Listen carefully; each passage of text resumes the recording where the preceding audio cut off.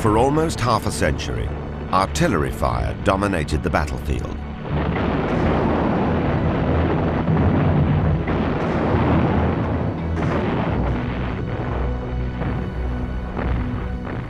At the outset of the First World War, technology was in its infancy. But artillery quickly became the single greatest killer of the war. What began as a supplementary weapon on the battlefield ended up being an essential component of every army.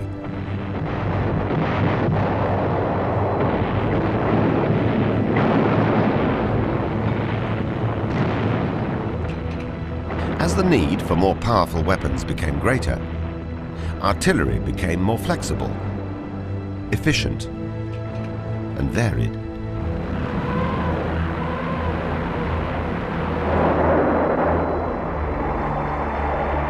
By the close of the Second World War, Stalin would single out artillery as the arm which had shattered the might of the panzers.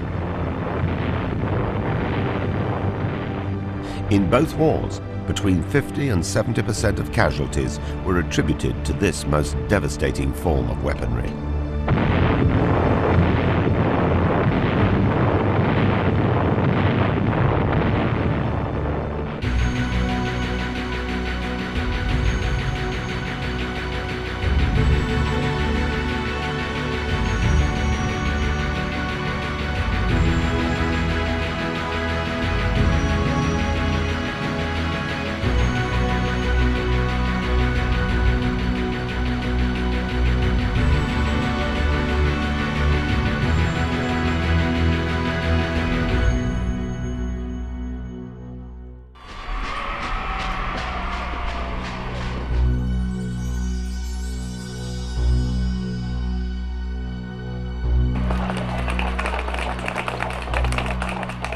In 1914, the German army, with over 5 million men, was the largest and most highly trained army in Europe.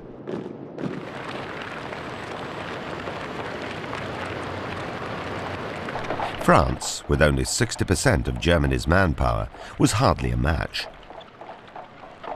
But this would be a war of more than just manpower alone.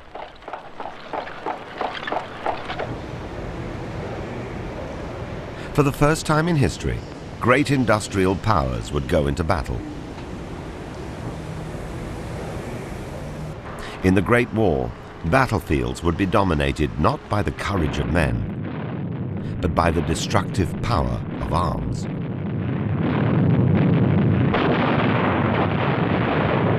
From the outset, neither force had expected the long, drawn-out conflict that the Great War became. It was assumed that the new technology offered by the machine gun and the rapid-fire field gun would mean a war could be won more quickly and decisively. But with the new technology came new questions as to how the war should be fought.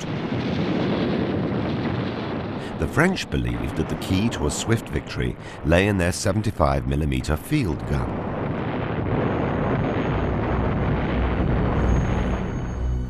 The 75mm had revolutionized artillery design and was France's best-kept secret in the lead-up to the war.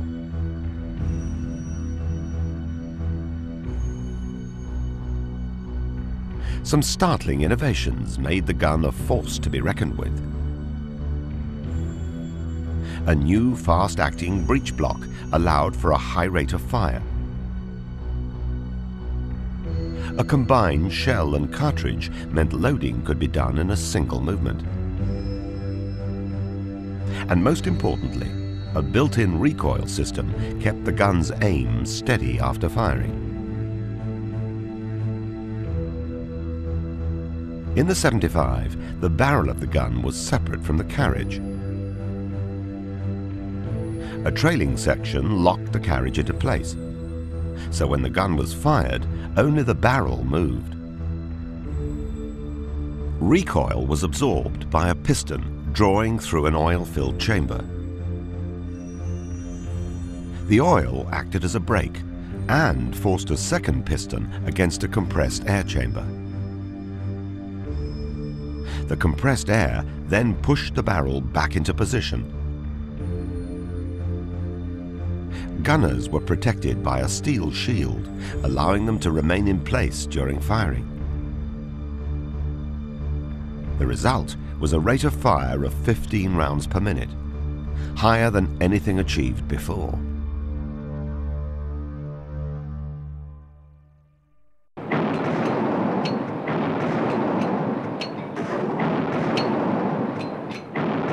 After highly mobile opening battles dominated by field artillery, the opposing forces began digging into their positions. Trenches and dugouts became part of the landscape. And with an unseen enemy, direct fire guns were of little use. The war in the West fell into a deadlock. The hunt was on for the new weapons and tactics which could force a breakthrough. General Douglas Haig, commander of the British Expeditionary Force, still believed that the mobility of cavalry would make it more effective than artillery.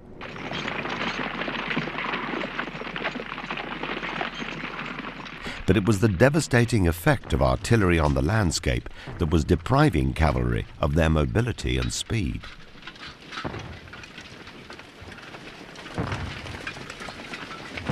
German military planners were the first to realize that the new warfare would demand new artillery. Direct fire field guns gave way to howitzers.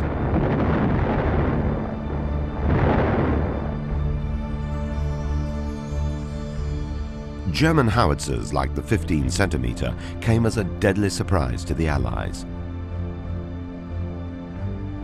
While field guns fired their shells in flat trajectories, the howitzer threw its shell in a high arc over a greater distance.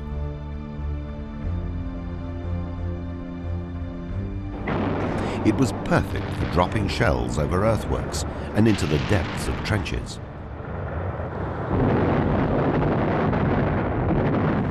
Shells also changed. At the beginning of the war, 70% of all shells were shrapnel. But new high-explosive shells were better suited for bombarding trenches and dugouts. By the end of the war, the majority of shells were high-explosive.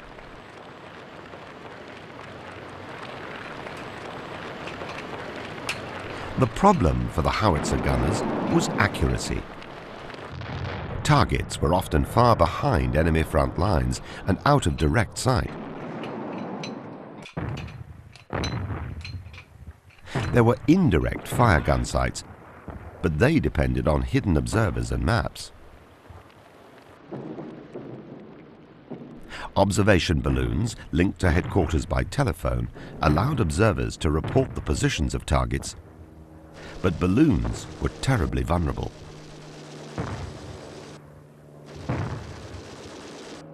In 1915, as the prelude to an experiment, British spotter aircraft systematically photographed German lines at Neuve-Chapelle. Painstakingly, a mosaic of pictures was constructed, covering a huge strip of the Western Front.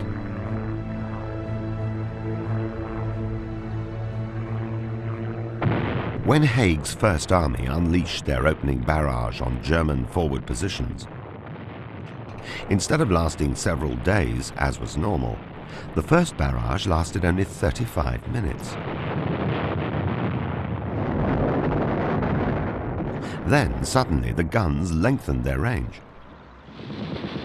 As British infantry overran enemy frontline trenches, a curtain of fire cut off German reinforcements.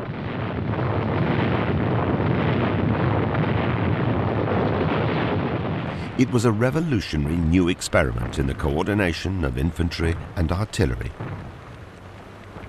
But the second phase of Neuve-Chapelle was a disaster. When the front under attack was extended, artillery support failed to cover the wider area. The reason was a shortage of ammunition. a chronic problem that would soon plague both sides. But Neuve-Chapelle had shown that a short, intense bombardment could deliver the most valuable asset of all: surprise. Germany took up the lesson and tried it for themselves.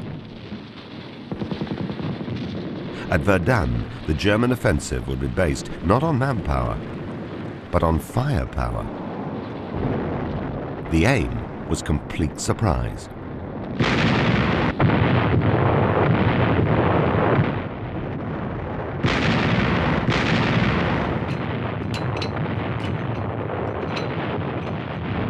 It was the greatest concentration of fire the war had yet seen. French trenches were annihilated along a front 15 miles wide. But the French had by now made some innovations of their own, and steadily their defenses stabilized. With the help of reinforcements, they stood firm, and one by one the German howitzers were destroyed. The key to the recovery was long-range artillery, and the innovation was their astonishing accuracy.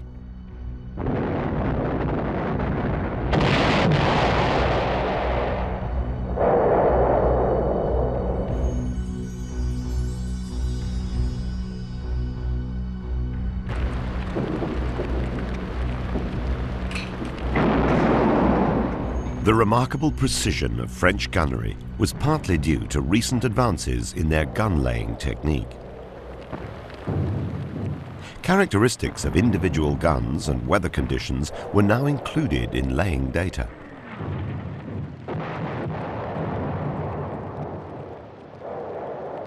The British too were developing the art of counter-battery fire. Both the sound and the flash of attacking guns were used to calculate the distance of the battery. Within minutes of German gunners opening fire, they themselves became the target.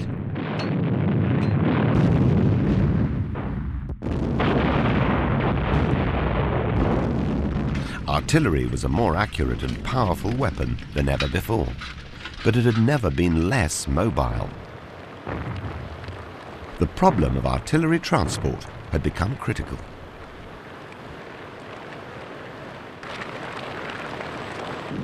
Behind the front, the terrain was shattered for miles. Guns were heavier than ever, and the pulling power of horses was limited. Even worse, maintaining supplies of fodder was becoming a logistical nightmare.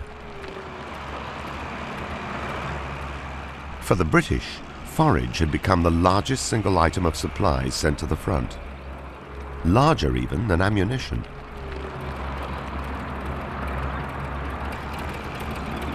The answer was an American invention, the Holt Caterpillar tractor. The petrol-driven Holt tractor revolutionized the logistics of artillery transport. Not only could guns and ammunition be towed over devastated terrain, but the guns could be heavier than ever before.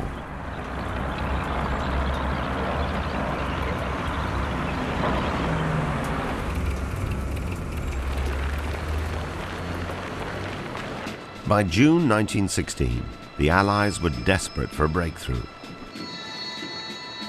They planned for a huge offensive on the Somme, where British and French lines met.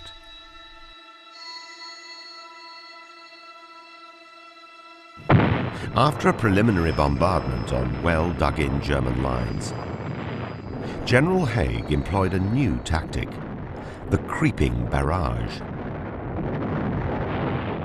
Artillery fire, moving forward in stages, landed just ahead of the advancing infantry. But the technique required precise timing by artillery and infantry.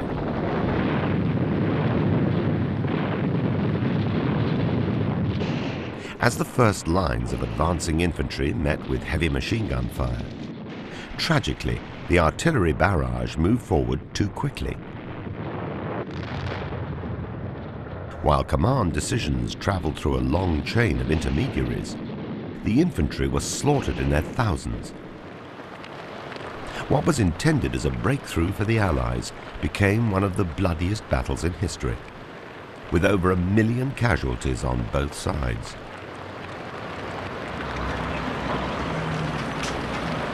In the search for a new innovation which could bring about a decisive win, both sides turned once more towards weaponry.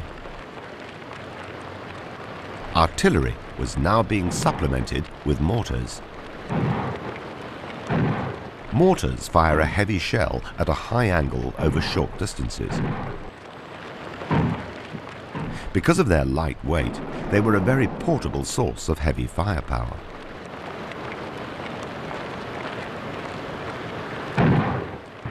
More and more, these deadly weapons were placed in the hands of the infantry.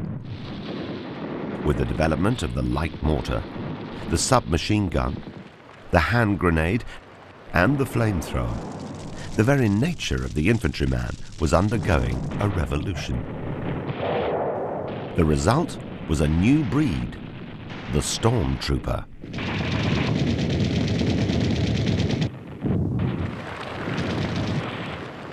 For one of the last great German offensives of the war, Chief of Staff General Erich von Ludendorff armed his stormtroopers with striking new tactics. Area targets were to be avoided. Guns concentrated on enemy artillery, observation posts, command centers, communications, and reserve troop concentrations.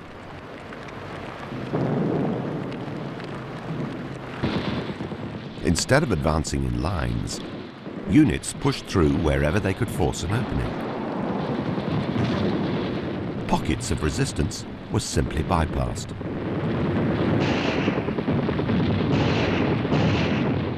Although the stormtrooper offensives won for Germany a string of dramatic breakthroughs and were a clear precursor of things to come, it was not enough.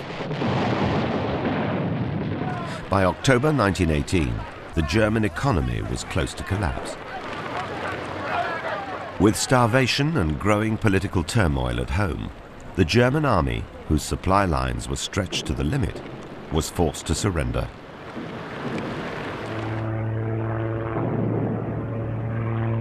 Even with the advent of the tank, the ultimate war machine, neither force had been able to fully exploit the new technology to achieve decisive victory.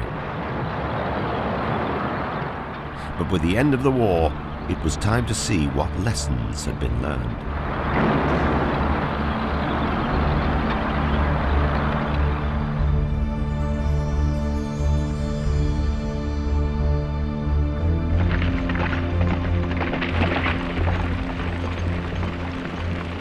The lessons of the First World War had far-reaching effects for all of the powers involved.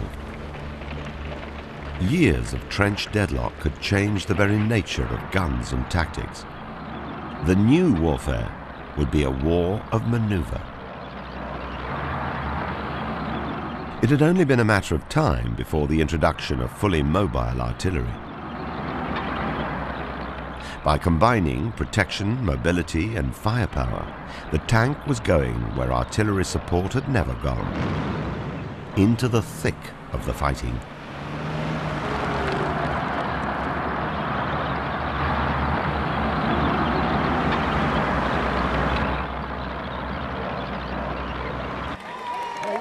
In the new Soviet Union, the Red Army saw no contradiction between a war of maneuver and the full use of artillery. Red Army Chief of Staff Marshal Mikhail Tukhachevsky saw modern warfare as a war of maneuver, fought with every mobile technology. Aircraft, tanks, motorized infantry, and artillery. With such vast frontiers, the Soviets needed flexibility of response more than anything else. In France, artillery was still seen as the decisive weapon. But French generals prepared for a static conflict. one in which the positional tactics of the Great War would again be the order of the day.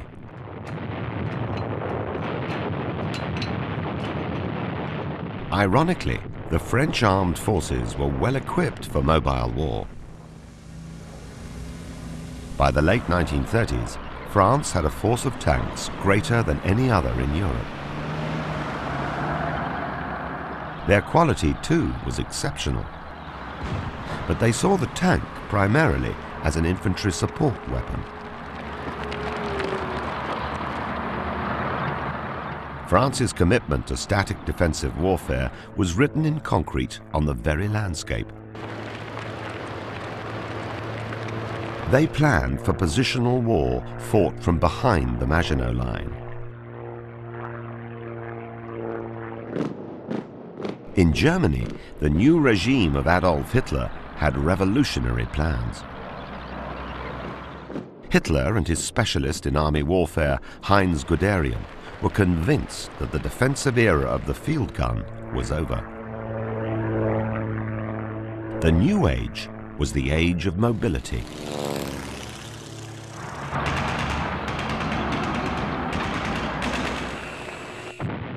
By 1936, the German rearmament was in full swing. With the Spanish Civil War, Hitler was presented a golden opportunity to test German technology and tactics.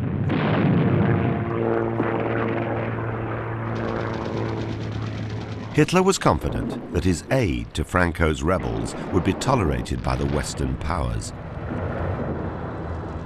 They would never intervene on the side of a socialist republic. While victory for Franco would mean a power friendly to Germany at the gates of the Mediterranean.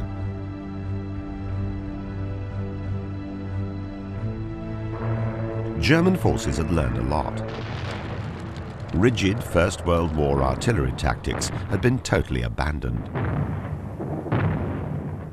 More and more, artillery became an integrated part of a fighting unit, attacking targets whenever they presented themselves.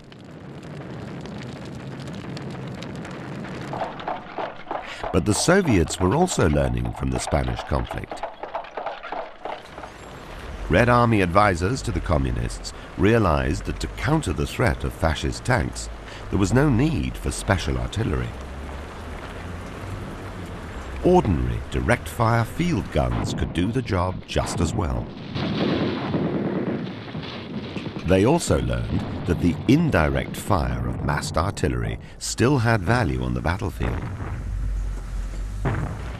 In the future, all Soviet field artillery would have an anti-tank role, and the Red Army would retain the capability for massed indirect fire.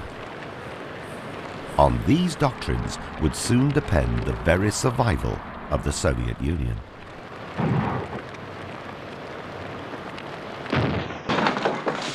Meanwhile, across the Atlantic, US Army instructors were concentrating on fire control.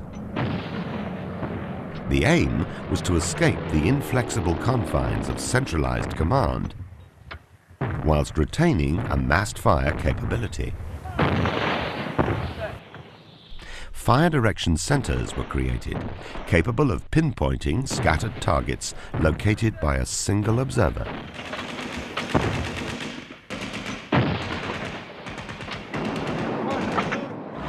By now, Europe was facing the grim reality of war. Hitler's mechanized armies had invaded Poland, introducing the world to its blitzkrieg tactics. The new form of combat was based around fast, mobile operations, stressing the cooperation and flexibility of all arms, including air support. Long-range, indirect fire guns had given way to the tactical bomber, the ultimate in maneuverable firepower.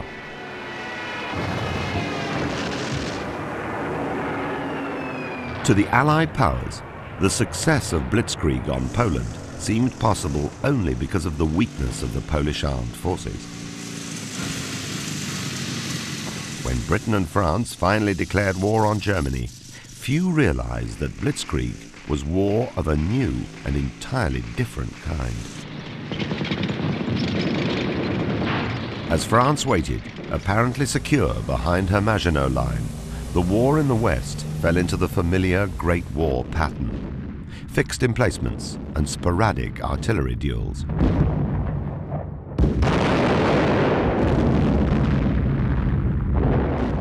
Then came the shock. On May the 10th, 1940, the panzers, bypassing the Maginot Line, struck through the Ardennes forest, previously thought to be impassable. France was totally unprepared for a war fought with concentrated, fast-moving armor. French heavy artillery was obsolete and lacked mobility.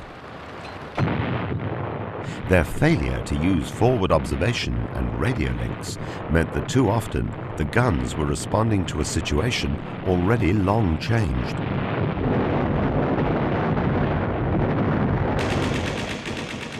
West of all, the French were deficient in anti-tank guns. They were forced to rely on out-of-date technology.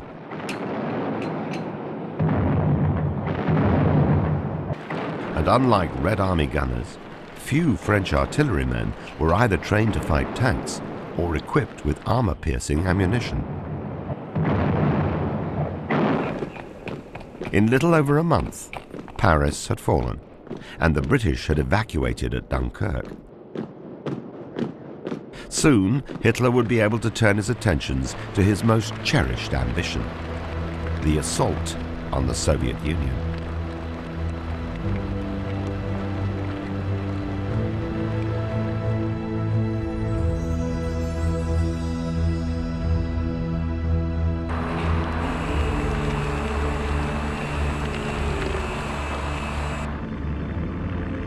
Hitler lined up a massive invasion force to attack the Soviet Union in Operation Barbarossa. In a three-pronged assault, the German army would aim towards Leningrad in the north, Kiev and Ukraine in the south, and Moscow in the center. The blitzkrieg tactics that had been so successful on the Western Front would again be employed.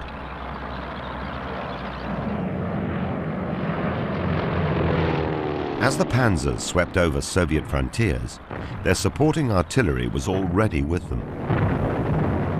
Throughout, the emphasis was on forward observation.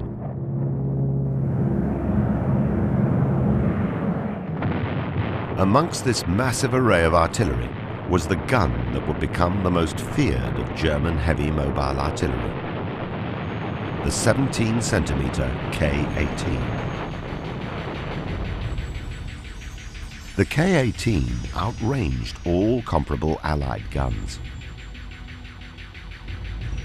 It also featured a unique dual recoil system, which kept the platform exceptionally steady during firing.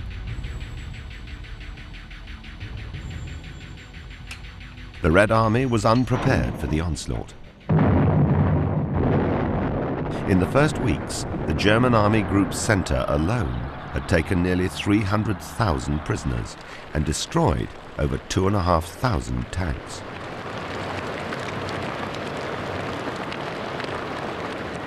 In spite of the Panzer's dramatic tactical successes, all was not going to plan. In France and in Poland, blitzkrieg had shattered the will of the defenders. But all over the Eastern Front, Red Army units, hopelessly cut off, stubbornly refused to surrender.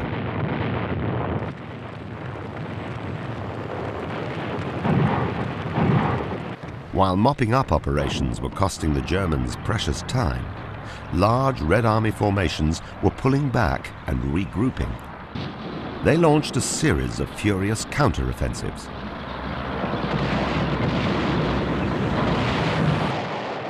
German High Command began to realize that there was more to the Red Army than they were aware of. German gunners were also encountering a new and terrifying tank: the T-34. Against the T-34, standard anti-tank guns were almost useless. The only hope for a unit which encountered a T-34 was to call up the most powerful anti-tank gun in the German arsenal, the famous 88mm.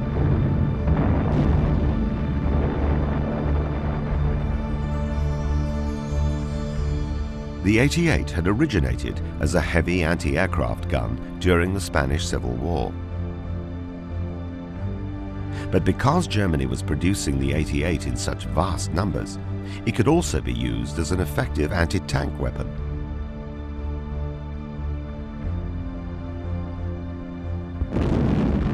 After the offensive in the east stalled, Hitler took personal command.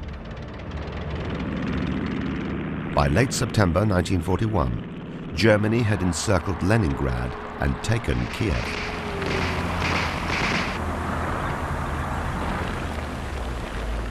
The offensive against Moscow resumed, but by now it was October.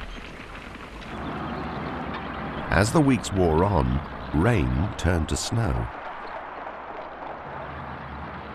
While the Wehrmacht battled in conditions for which it was totally unprepared, the Red Army, under General Georgy Zhukov, was preparing to attack.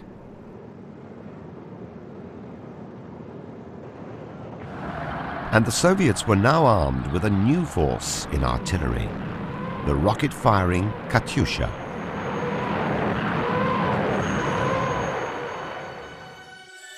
Mounted on multiple launchers, the Katyusha was to become one of the most feared weapons on the Eastern Front. To the beleaguered Soviet Union, they were a blessing. Artillery ammunition, rejected as substandard, could make an effective Katyusha warhead. In the face of fierce assaults from Zhukov's armies, Germany began to suffer their first defeats at the hands of the Soviets. In the center, the German High Command came to accept that they had little hope of immediate success. Moscow would not be taken that winter. German intelligence assessed the situation. They were confident that the Soviets were too weak to carry out a large-scale offensive.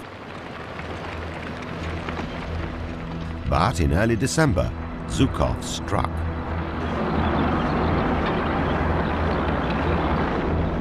The Red Army in the center fought the Germans back as far as Smolensk.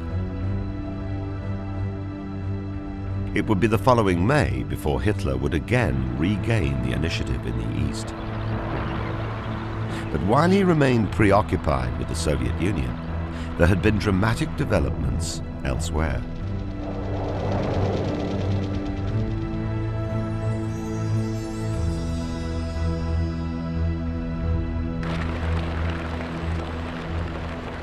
When Mussolini was defeated by the British in North Africa, Hitler dispatched General Erwin Rommel to lead the Axis forces in securing the new front.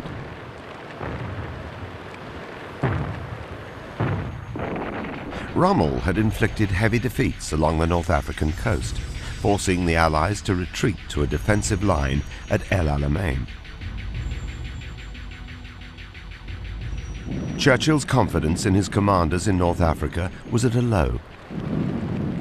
But the tide was about to turn. On August the 13th, 1942, a new leader, General Bernard Montgomery, arrived in Cairo. Montgomery brought experienced leadership and a complete change in British tactics.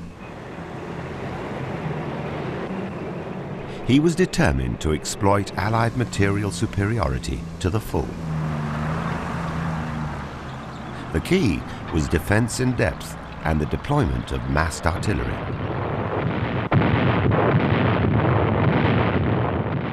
The backbone of Montgomery's field artillery was the British 25-pounder.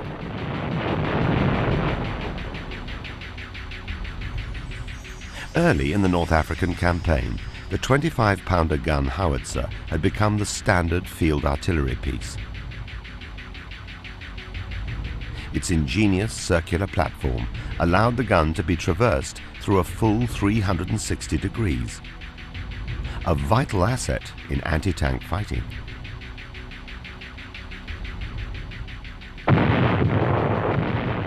The British had purpose-built anti-tank guns too.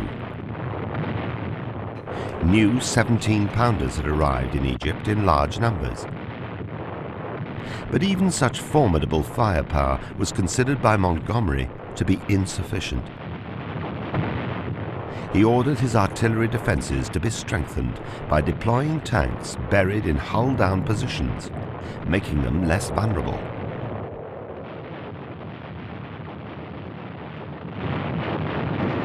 When Rommel launched his offensive, his force of 200 German and Italian tanks drove straight into a death trap. After 3 days, Rommel withdrew his surviving tanks. But Montgomery refused to follow up with an immediate counterattack. The strength of his army lay in defense. His objective was to wear down the attackers first, to achieve overwhelming material superiority. Over the next 3 weeks, Montgomery continued to build up his resources until he was confident that they could destroy the enemy outright. Rommel's forces, now heavily outnumbered, were also far from their base. Their supply lines stretched almost 1,000 miles.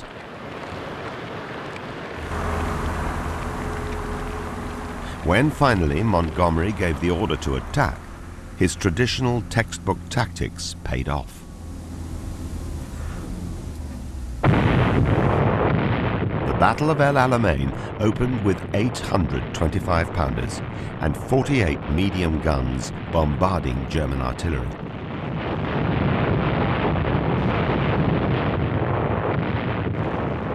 Then the Allies switched to hammer the Axis forward positions.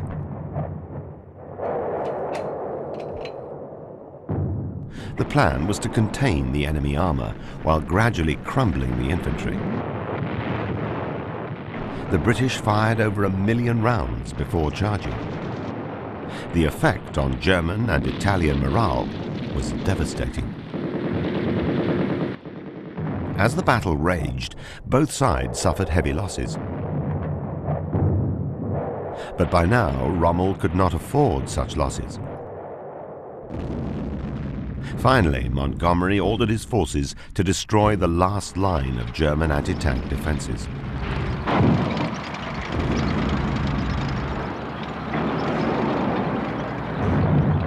After 12 days of battle, British command of the air and overwhelming firepower had reduced the Afrika Korps to a mere 35 tanks. Hitler eventually allowed his broken forces to withdraw.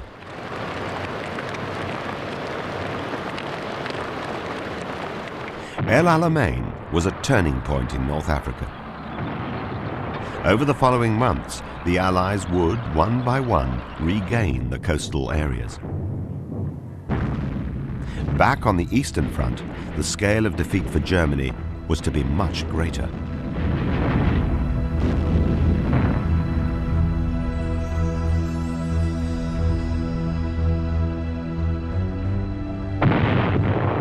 Within weeks of Rommel's defeat at El Alamein, the entire 6th Army of Field Marshal von Paulus was surrounded at Stalingrad. The starving remnants of a force of 600,000 men surrendered to the Red Army.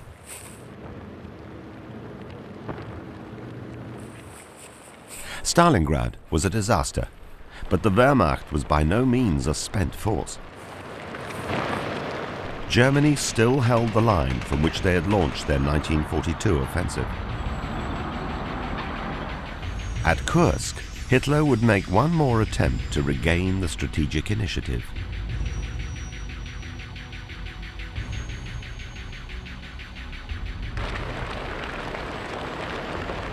Kursk was to be assaulted by the most powerful armored spearheads Germany had ever assembled, half its entire tank strength on the Eastern Front.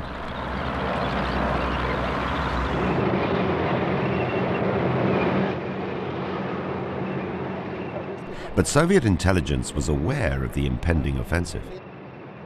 At Kursk, the Soviet defense zone was, in places, 100 miles deep.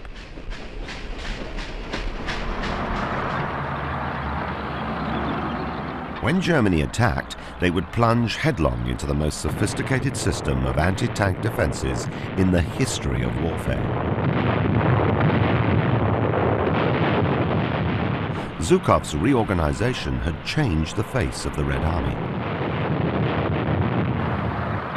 Tank forces had been restructured into tank armies. Anti-tank regiments had been combined into brigades. And artillery breakthrough divisions had been created.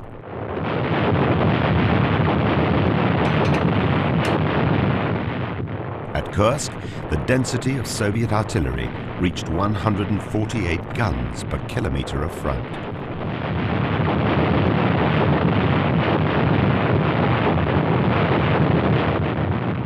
There were changes in the deployment of rockets, too.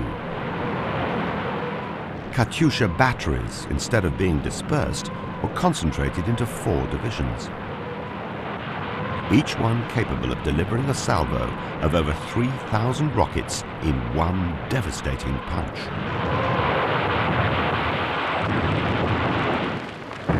The panzers had driven straight into a cauldron of fire. Kursk became the greatest battle of the war.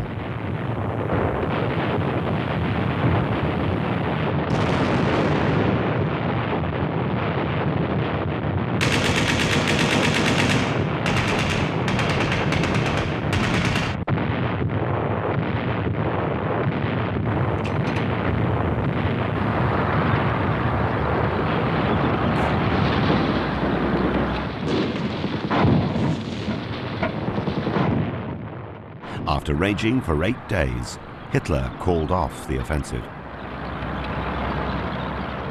Of the 2,700 German tanks thrown into the salient, 90% were destroyed. The panzer armies in the east would never recover. With so many resources tied up on the Eastern Front, it was time for the Allies in the west to make their long-awaited move.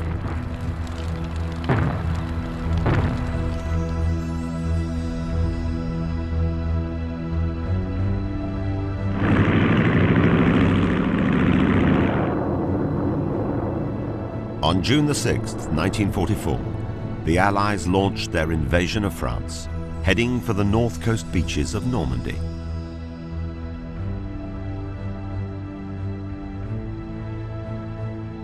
But they were met by formidable obstacles and the fiercest resistance.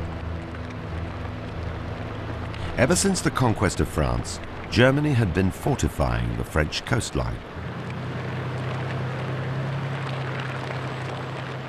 Rommel had been switched to the Western Front, and he immediately ordered the reinforcement of the Atlantic Wall.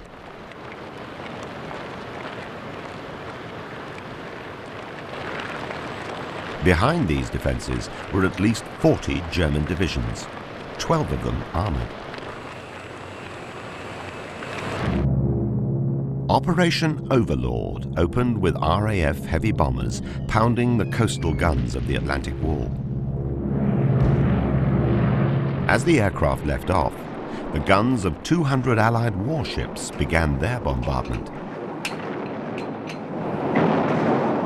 With a range of up to 16 miles, naval guns would provide some of the most precise and effective artillery bombardments of Operation Overlord.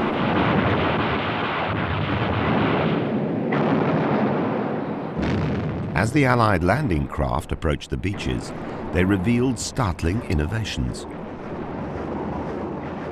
Many were equipped with their own artillery. The infantry had immediate close support fire from guns, mortars, and multiple rocket launchers.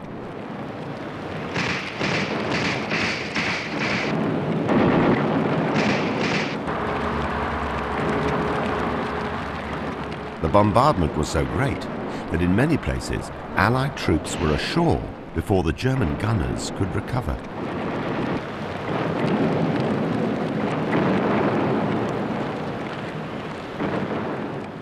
For 12 days, the Allies continued to pour men and equipment into Normandy. With railways wrecked and Allied fighter bombers making roads impassable in daylight, the Germans were unable to strike with battle-ready formations.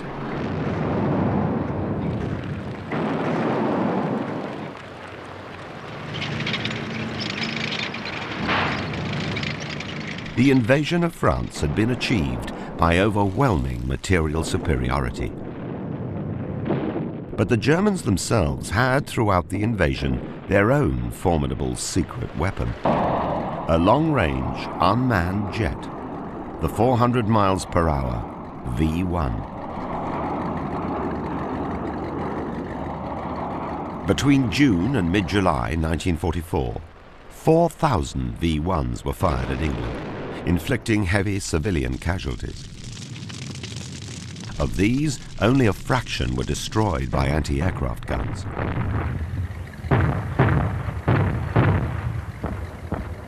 The reason was simple.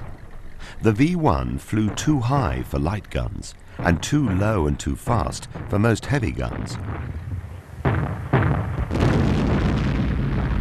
In a massive operation, British anti-aircraft defences were mobilised to meet the new threat, and a tactic was adopted which was to have a remarkable degree of success.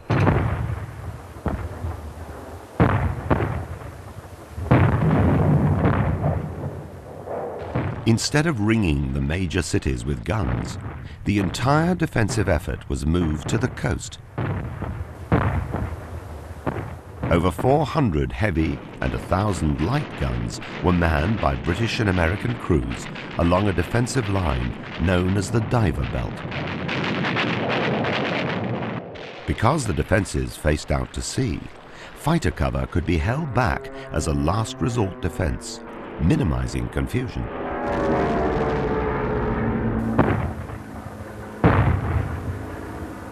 It also meant that the British could use their own ground-to-air rockets.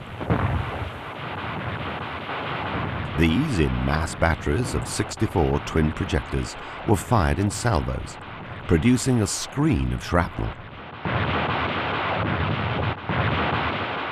By the end of August, V-1 kills had reached 74%. But there was a new German threat, the V-2 rocket.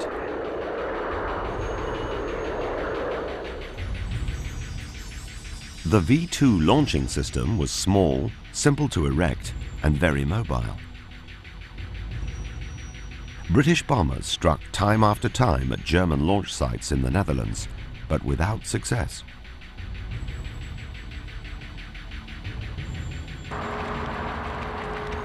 The rockets themselves were a vast improvement over their predecessors. As the V-2 descended, it travelled at supersonic speed, far faster than could be tracked, and faster than a gun could be traversed.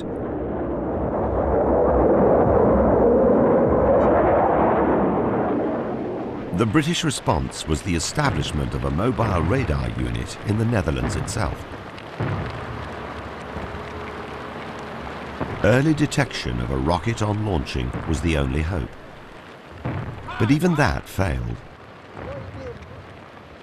Some 500 V-2s hit London, again taking many civilian lives. Rocket attacks ceased only when the German missile regiment withdrew in the face of the Allied advance.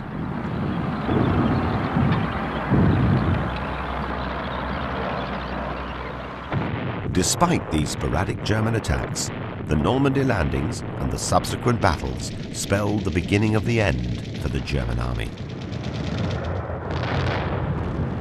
By the beginning of 1945, the combined Allied armies were massing for the final assault on the Third Reich.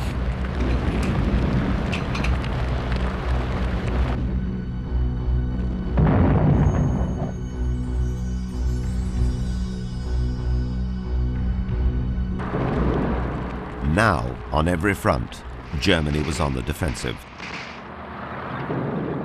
As the Western Allies approached the frontiers of the fatherland, in the east, the advance of the Red Army was gathering momentum.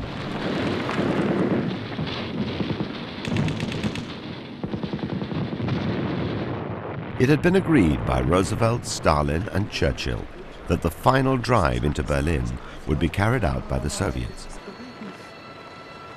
Accordingly, the Western Allies would halt their advance on the Elbe.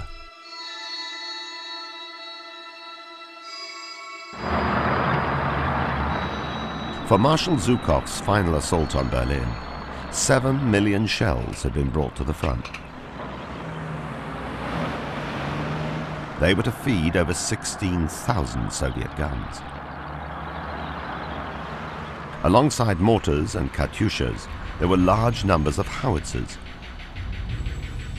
The 122mm, the 152mm, and the 203mm.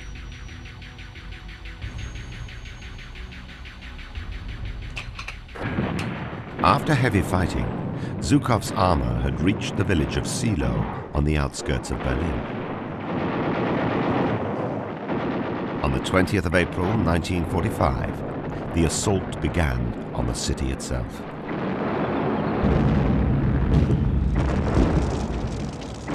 In one day alone, more than 42,000 Soviet artillery pieces fired over 2 million shells. Some buildings were hit over 1,000 times.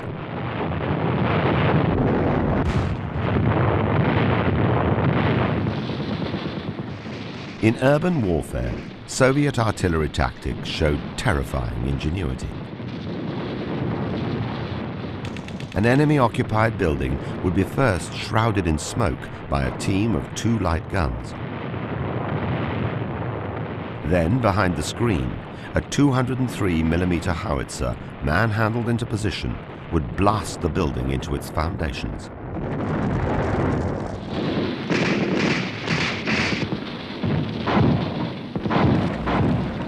Over the war years, the world would see the greatest concentrations of artillery ever massed.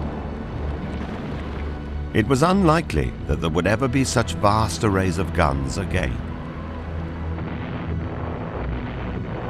After 1945, in the face of modern warfare, artillery would change. But the First and Second World Wars would see artillery at its most important point in history.